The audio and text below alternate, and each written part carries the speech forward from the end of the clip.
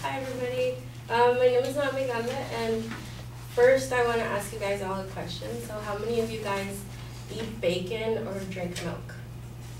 Can you raise your hand? Okay, well today I'm going to prove to you guys that the consumption of animal products is detrimental to humanity. And when I say detrimental, I mean that every time you consume these products, you're supporting negative effects on your body and negative effects on the environment. And animal products means anything from like meat and dairy to like fur and leather. So first of all, the consumption of animal products negatively affects your health. I read a book called Meat and Health, and there have been a number of studies which link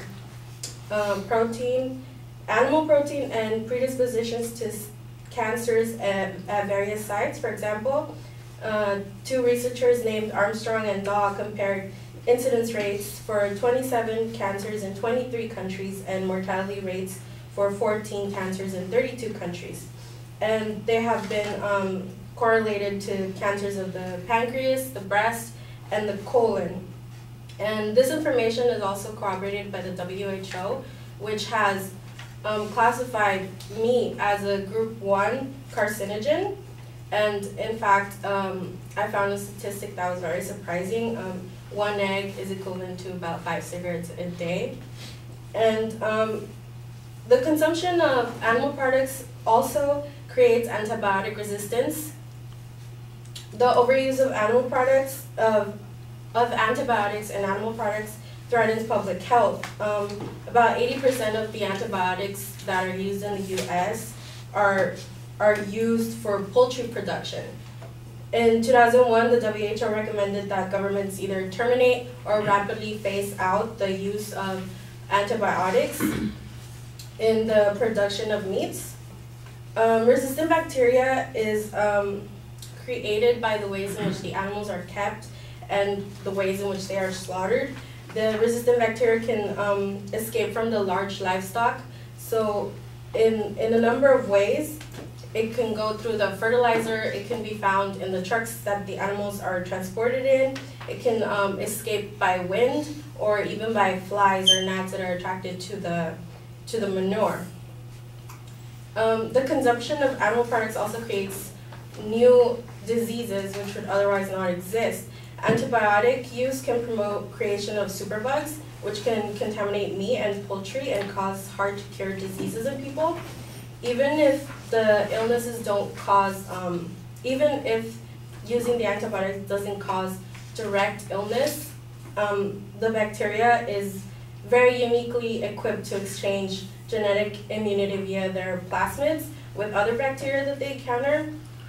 And this is why the FDA has been proposing for decades to phase out the use of antibiotics.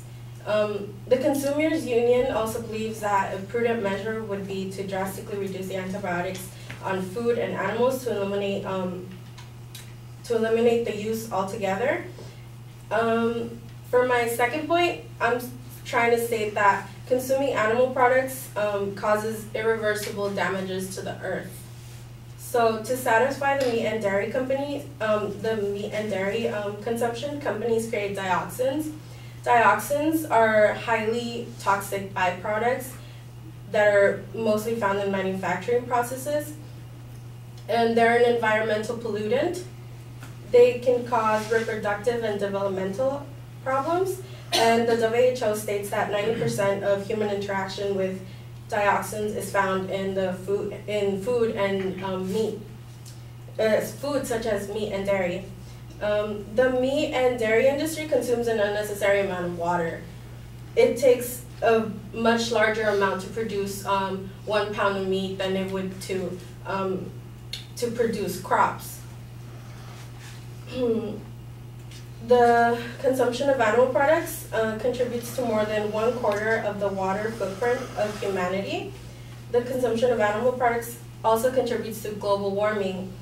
In an article published by the British Journal of Nutrition, in 2016, a Brazilian study found that greenhouse gas emissions from beef intake was similar to Brazilian citizen traveling more than 5,000 kilometers by car. The meat and dairy industry also damages neighborhoods that are located near the slaughterhouses. So in a documentary called What the Hell that I was watching yesterday, the way in which the animals are raised creates waste which seeps into the water and the nearby ponds, and it damages people's lungs, and it creates a bad smell in the air. So I hope that you guys reconsider every time you eat meat, because it causes damage to your personal health and it causes damage to the earth's environment. Thank you.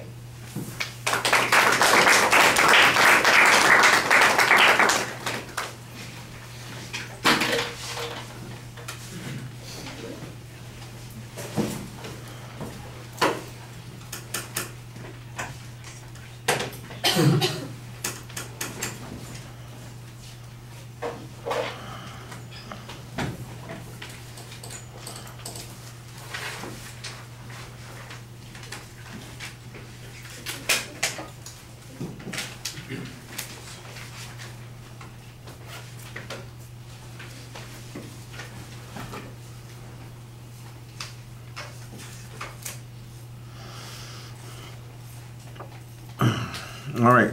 The audience survey is attention devices. Okay. The propositions clearly identified.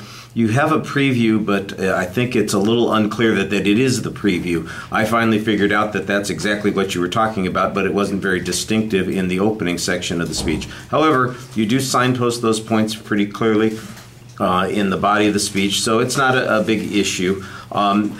The supporting minor claims underneath each of the secondary claims, that gets a little complicated because issues start running together, and you may need to have a little bit more separation between them.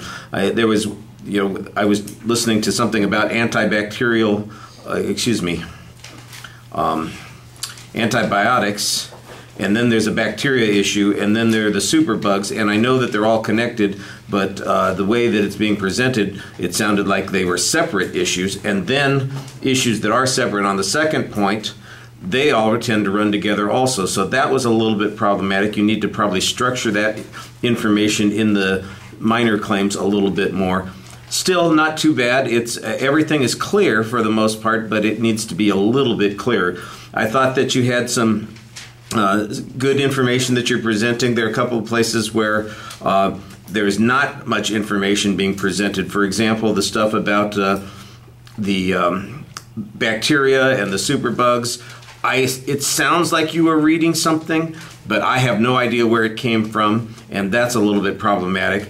There are a couple of places where you're depending on WHO and FDA, for instance, to their recommendations, but we don't really get any explanation about why they have those recommendations. You're just taking the suggestion that they have recommendations as proof that there is in fact a problem.